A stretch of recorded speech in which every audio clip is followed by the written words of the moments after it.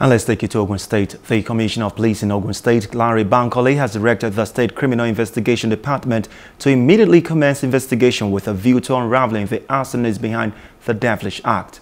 The annex office located at Yana Mortuary in Abeokuta, the Ogun State capital, was set on fire by yet-to-be-identified hoodlums. In the attack, over 600,000 permanent voters' cards were burnt, including voting cubicles, ballot boxes, and others. In an effort to bring the hoodlums to justice, the command has resolved to reward anybody with credible information that will lead to the arrest of the perpetrators with the sum of 2.5 million naira. Infighting among Ogun Labour Party took another dimension as a faction has suspended the state chairman Michael Ashade, the secretary Feyisola Michael, and the National Publicity Secretary Abayomi Arabambi for alleged gross misconduct and anti-party activities. The faction loyal to the Director General of the LP Presidential Campaign Council, Dr. Doyin Okugbe, who was expelled along 10 others for alleged breach of the party's constitution, said the state party chairman and the National Publicity Secretary stands have been dismissed. Plus TV Africa recalled a faction loyal to the National Publicity Secretary Arabambi had announced the dismissal of Okugbe and 10 other LP leaders in the state over alleged non-financial membership status, high-handedness and financial recklessness.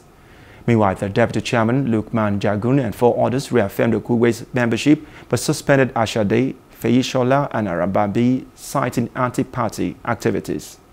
We, leaders and stakeholders of Labour Party in Ogun State, have suspended the membership of Mr. Michael Ashade, the State Chairman, Mr. Michael Feyisola, the State Secretary, from the Labour Party for gross misconduct and anti-party activities.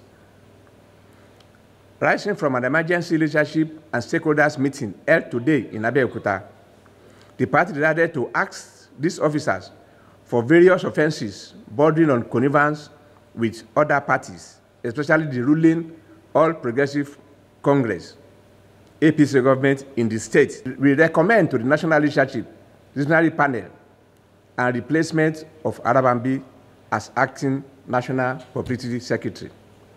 Ogun State Labour Party hereby reaffirms the membership of Dr. Doyin Okugbe and 11 others. And when we are saying that some people have not even paid party due, it has the year ended to really say they have not paid. Transaction as at 31st December of every year, that is when you close the transaction for the whole year.